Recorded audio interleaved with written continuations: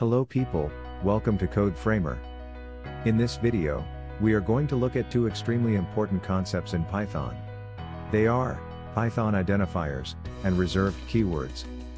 At the end of the video, I have a set of questions, using which you can test your understanding. Take a cup of coffee, and be ready to take your notes. Give your complete attention to understand these topics. So, without wasting any more time, let us get into the video. Sit back and enjoy.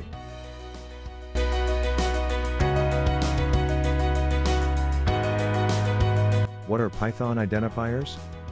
It is very important for any programming language to have a clear and well-defined differentiation between various programming entities. Examples of entities in Python are a variable, a function, a class, a module, an object, etc. So basically, an identifier is just a name to identify these entities. Just like you have a name, using which your friends and family members identify you or call you. Similarly, your friends must have names, using which you call them. For example, if you ask someone, "Hi John, how are you doing?" Here the name John is an identifier of that person.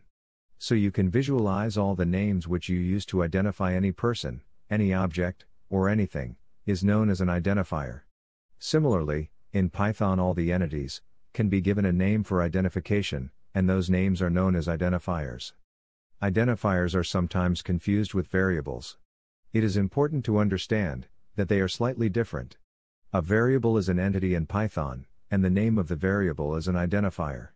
So, a variable is like a container, which stores some form of data. When we define a variable, a memory location is allocated in the computer's memory to store a value, so that later, the stored value can be accessed from that memory location. In order to identify this memory location or memory address, we need a human-readable name to represent the memory location. In this example, the memory address is recognized by the variable name, employee_age. So, for the developer, the data from this memory address can be accessed using the variable name, employee_age. This variable name employee_age is called as an identifier. So, basically a variable can be visualized as a container, or memory address to store values, and the name of that variable is an identifier. There are certain rules and conventions that we need to follow in Python to write identifiers. First, identifiers can be written in uppercase letters. Generally, identifiers with uppercase letters are used to store constant values only. For example, value of pi is always constant. As you might already know, the value of pi is 3.14. To store the value of pi, you can create a variable, pi_value, with full uppercase letters. So, if you want to store a constant value, it is always preferable to use identifiers in uppercase letters, as it will improve the readability of the code, and you can easily recognize all the variables with constant values. Second, Python identifiers can be written in lowercase letters. For example, student_age equals 15. All the variables and functions in Python are defined in lowercase letters. Third, Python identifiers can include digits. For example, employee_1_age equals 25, and employee_2_age equals 30. It is important to remember that digits should be included in identifiers only when they hold meaningful information. If it does not include any meaning, then it is better avoid using digits in identifiers. Fourth, multiple words in an identifier can be separated with underscores. For example, a variable name total distance covered can be written like this, total_distance_covered, where each word is separated with underscores.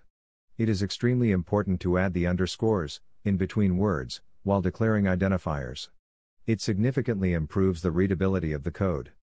Fifth, identifiers should not start with digits. So a variable name, count1, is correct, but a variable name, oneCount, is incorrect, as it starts with a digit. Sixth, use of special characters are not allowed in identifiers. For example, exclamation marks, hash symbols, at the rate, percentage, dollars, etc. In the below example, variable name, money is written with a special character, dollar symbol. While executing the print statement of this variable, the interpreter throws an invalid syntax error, pointing at the dollar symbol. This means that the interpreter refuses to accept the identifier name, as it has a special character, which is $symbol. 7th, reserved keywords should not be used to declare an identifier. For example, in record, equals true, is correct. But, in, equals true, is an incorrect statement, because, in, is a reserved keyword in Python. We will discuss reserved keywords shortly. 8th, identifiers must not have white spaces in between. For example, if we want to declare a variable for body temperature, then declaring a variable with a white space between these two words will lead to error. Python interpreter will not consider the words as a single identifier name. Hence, the words in the identifiers must be separated with an underscore, so that interpreter will consider it as a single identifier name. 9th and last point, identifiers can be of any length, but writing short and meaningful names are more readable and recommended. For example, if you want to write a function to calculate the area of different cities, then instead of writing the function name as calculate the area of different cities, you can write a short and meaningful name as calculate city area. This will not only improve the readability of the code, but also make it easier to reuse this function in other places of the application. There are a few more conventions to keep in mind. First, any identifier starting with a single underscore indicates that it is a private identifier. Second, any identifier starts with double underscores indicates that it is a strongly private identifier. And third, any identifier which has double underscores in the end indicates that it is a language-specific special identifier. In order to understand the meaning of private identifier, strongly private identifier, and language-specific identifier, we must have in-depth understanding of other Python basic concepts. So, don't worry about those terms as of now. You will understand it quite easily in future videos. All the conventions that I mentioned till now are applicable for function names as well. For example, to declare a function that calculates the salary of an employee, you can create a function and name it calculate_employee_salary. Here, the identifier name is calculate_employee_salary. As you can see, all the conventions are followed to name this function identifier as well. If you are thinking about class names, then I would recommend not to go there as of now. I will cover classes during object-oriented programming tutorials. But for now, just remember that class names are also known as identifiers. By the way, rules and conventions for using the identifiers are very important things to remember, and one must bring this into practice, so that when you are working on large-scale projects in future, these conventions come naturally in your code. This will help you on many fronts. For example, you will be able to write easily understandable and readable code. While troubleshooting bugs and issues in an application, a readable code will help the developer to spot the bug quickly, and eventually it will save a lot of time. For new feature development in the application, if any changes are required in an already existing code base, then you can make changes with more confidence and clarity.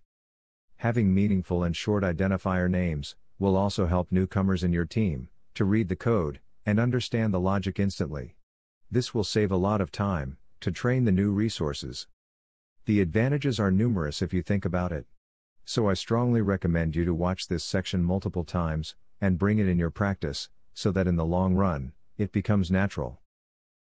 Now let us get into the next topic. What are reserved keywords? Reserved keywords are the actual syntax and structure of the language. As the name clearly suggests, these keywords are reserved for the language itself, which means that the user cannot use these keywords as an identifier to name any entities. So, basically, reserved keywords are used to represent certain meanings and functionalities of the language. Hence, these keywords are strictly prohibited for the user to use them as identifiers. There are 35 reserved keywords, as on Python 3.8. Here is the list of keywords in Python 3.8 open source documentation. Understanding all these keywords will take some time, as each keyword is a separate topic in itself. Once you understand all the keywords, it is equivalent to understanding the entire core Python concepts. So, I will take you through all of these keywords and corresponding concepts in the upcoming videos. But, for now, it is sufficient to understand 5 most important things about reserved keywords. They are: first, if you notice carefully, all the reserved keywords are having only alphabets. So, no numerical value or special characters are used in any of the reserved keywords. Second, all the reserved keywords are written in lowercase letters.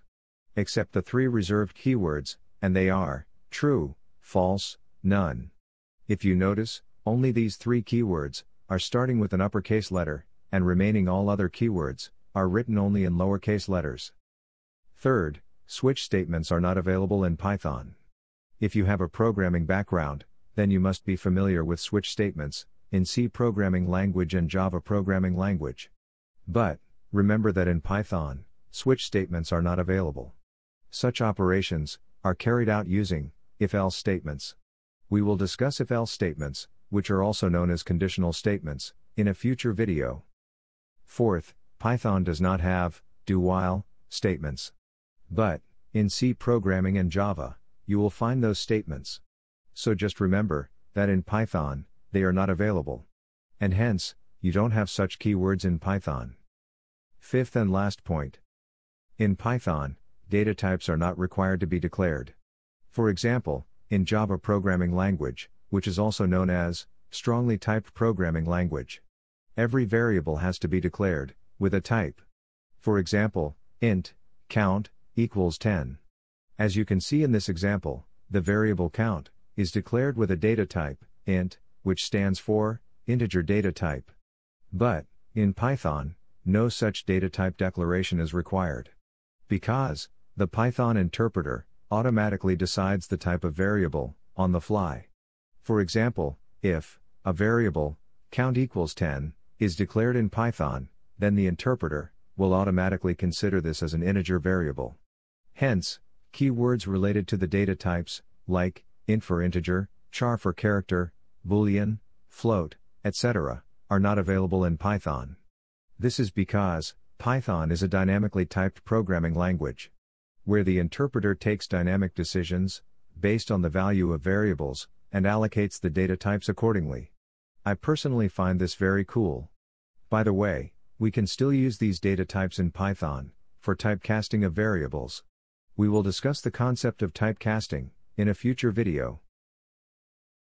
For now, it is more than sufficient to understand these concepts about reserved keywords.